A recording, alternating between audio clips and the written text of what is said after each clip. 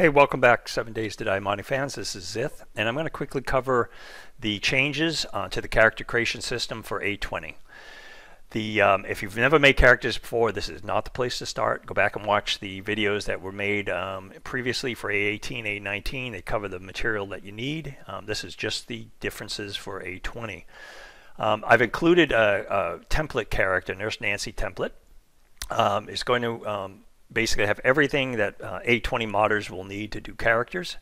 Let's take a quick look at her. A couple things have changed. First of all, we found this out in A19, is that the main mesh should be named LOD0 for purposes of the mesh-based particles. The TFP has standardized on that. So if you have to rewrite the buffs for the like fire particle if you don't rename it. So go ahead and rename your main mesh to LOD0. You don't have to, any other meshes that you have, hair meshes, eye meshes, you don't rename, just the main one.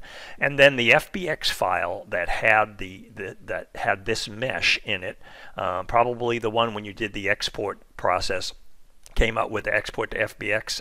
That one needs to be set to read write. The mesh has to be read write. There's a little checkbox on the FBX to enable that, and then the fire particles should look good on the meshes. The other change is that TFP has added a new empty child object called icon tag, capital I, C-O-N, capital T-A-G, icon tag. The transform for that particle is at the top of the head of each character. You see here it's like 1.9 above the top. That's used for the new Twitch feature where you place like things hovering above the characters' heads. I haven't watched that many streams, but this is how that is enabled. So if you want to have that feature on your characters, make sure you have that new child object. That's basically it for the new child objects. The other change in the process I recommend is that when we created characters A19, I had you create a gun joint, a right weapon, and a left weapon. There's really probably, it's a waste of time to create those during the character creation process. Save it to the end of the process. And I'll show you, we're going to add those by cutting and pasting. So let's do that now. For purposes of this exercise, I'm going to use a character. Let me take this off. There's a website called Ready Player Me that lets you make characters based on a picture of your face. This is what that application thinks I look like. I'm a lot older than that, but at least we got gray hair going on. So that's the character. Expanding him, you notice that he has left over a right weapon, a gun joint, and a left weapon. So we're going to go ahead and delete those out for now. So I'm going to click on it, right click, and I'm going to click delete. It'll pop up a message saying, hey, you can't do that unless you open the prefab first. Click open prefab. And you see it's all black here. Black means not committed. Blue means committed. So I'm going to find the right weapon. I'm going to right click and click delete, get rid of that. Or you can highlight the gun joint, press the delete key and get rid of that. And then I'm going to go to find the left hand and then down to left weapon and delete that, all that. And you come up to the little bar here on the side and back, and it will say, do you want to save it? I saved that. And now they're all blue. It's all committed. So now let's go add them back in from the tutorial character here. So there's the Nurse Nancy template that'll be included in the tutorial project. I'm going to find right weapon, and I'm going to do both at the same time, right weapon and gun joint. I'm going to right click and go copy. Now these are children of the right hand. So I come down to my new character I'm making, and I find the right hand, and then I right click and paste as child. And you see it puts both of those right here. They're black because they're not committed. And then I'm going to do the same thing for the left weapon. Find the left hand, there's the left weapon, right click, copy, and then come down to find the left hand, right click, paste as child, and it will put that there as well. Now I want to commit those changes, go up to the main, I'm going to clear this out of the way, to the main character, come over to the overrides, and you can see it's kind of off the screen a little, but there's an apply all button, and I apply all, and then you notice that now this character has this done. So let's go ahead and check out the new weapon inclusion system, where in XML it's going to spawn weapons into the hand of your characters based on what you said in XML.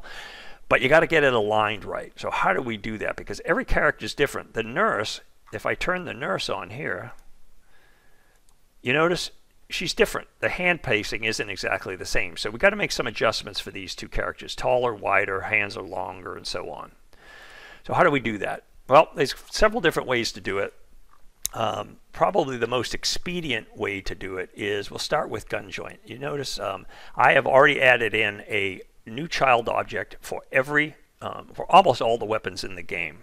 Rifles go under the gun joint, melee weapons and pistols go into the right weapon, and bows and two-handed weapons generally go under the left weapon. But let's just start with one here.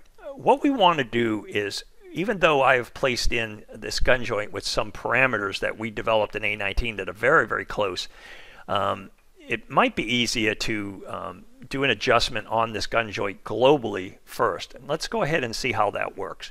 So I'm going to start with the AK-47. And you notice that the entire prefab for the AK-47, this is the player weapon ripped out of A20, included. And it is added, anytime you add a new weapon, the weapon's transform should be all zeroed out. Just like, we always tell you with the parent object. Zero that out, and it's hung under a child. Now, there's some values already in here that are perfect for the nurse, but ideally not perfect for this guy. So let's go ahead and do that. What I want to do is make a global adjustment to the gun joint based on this character, and it should inherit all the other weapons and make them even closer than they would be otherwise. I'm going to show you real quick what I mean by it's not close. So there's the AK-47, looks kind of good. What we do is highlight that parent object of the gun. The gun, never change that. It's got to stay at 0. Parent of that will populate the animation field. We want to find the AK-47 hold animation, which is right here. We don't want to use the fire animation because the first frame of that has a kick and the nose is going to go up, and we don't want a baseline off of that. So use the hold. Every gun will have a hold animation. Hit play and then unplay, and it will show you basically where it is. You see it's off. This character, the hand in the animation is positioned higher based on whether it has a forearm rotation joint or not. Some do, some don't. So the animation does its best at mapping to the character, and you can see it's off. So what I want to do now is you can actually go through and adjust this joint on every individual one and position it exactly. Or you could try to do it globally. Now, I haven't done this before, but I think it might work, so here we go. While it's in this position, I'm going to not adjust this joint here, okay? Let me do that again. I'm going to go back, get the AK hold, and play it. I'm going to move up to the gun joint, and I'm going to actually adjust this parent here. You notice it's now blued here. There'll be changes on this, and you can remember this is -90, and we'll show you how this is going to change. So now let's go ahead and position this gun better.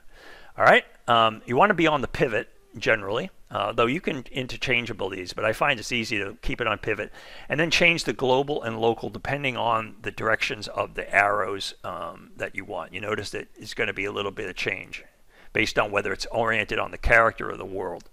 So here, first thing we need to do is, I know I'm going to need to rotate this thing, get it somewhat level. All right, and then I notice it's going to have to rotate it that way, and then a bit that way. That's kind of right. So go to change the tool, and you can move it up. Ideally, you want this thing to be right in between the 4 fingers and the thumb, and you want the index finger on the trigger.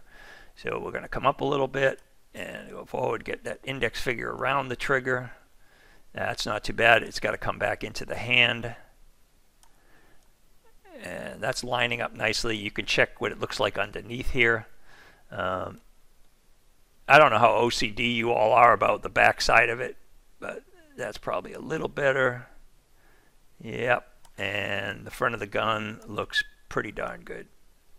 All right, now don't worry about when you're looking at this, say, oh man, the gun it should be like going this way. It doesn't matter. We're using the player animations and the player weapons, so we got to live with what TFP gives us. The actual raycast is going to come from the origin out this way to the target, so you'll see a muzzle flash here, but the bullet's actually going to go the raycast is going to go that way. Guns don't shoot actual bullets, they shoot rays. So that looks pretty good. Now, here's the trick part. Got to make sure before you go anywhere, you got to copy these values. So you want to right click and copy component. All right? Because once you stop all this, All right, you notice they went back. You've lost all your work. So then come back here and click on it and paste component values. And you see it adjusted the gun. So now we go back to this AK-47 like we did before, and we hit the play. We're back to where we started. It's still perfectly lined up. All right. Now, that's gun number one. So we stop this thing right here, and we're going to turn this gun off.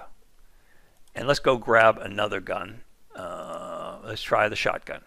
Now, the auto shotgun. And turn that thing on, and we got to find the animation for it. So we go to the parent, and we go to the animation down here, and we find the hold for the auto shotgun hold. There it is. Play it. And now you see the other one, remember it was pointed way down. We got this a lot closer. All right. In fact, it may be good enough to just, if you're not OCD, you know, so you got a little thing going on here with the fingers. But if you make any of these adjustments, don't screw with the gun joint now. You're going to want to make it on this one. So you're on this child here, on the shotgun, and I don't like the fact that the fingers are clipped, so I'm just going to move them just a little bit there and move this just a little bit back. Get the handle right in there. And that looks pretty good. And so the trigger should come back a little, I think. I mean, this way a little. Maybe up a little. And looks pretty good.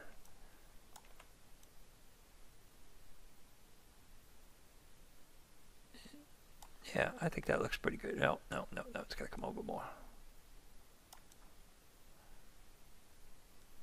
All right, it's a little bit off, but you see how much closer it was by doing your global adjustment here. And we can take this thing off there now, and let's just try one more to see. The hunting rifle is one of the more extreme cases, so let's get the hunting rifle and let's see what that looks like with the new edited default. There it is there. So I come up to the parent, I get my animations populated, and I come here and I hold the H key down and scroll the H's, and there's hunting rifle hold. I hit play, and there's the hunting rifle, and you can see it's not bad. It needs to come up a little. So again, I'm going to make that adjustment on that there, not on my master again, and bring it up and bring it forward. And over.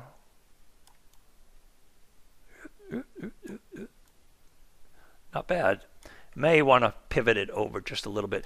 There's not a lot of standards going on here with TFP weapons, being polite, but they didn't quite standardize them ideally, but it's not bad. And using the player, if you're going to do custom weapons, you're going to have to do all this different anyway. So that looks pretty good. Mine adjustment.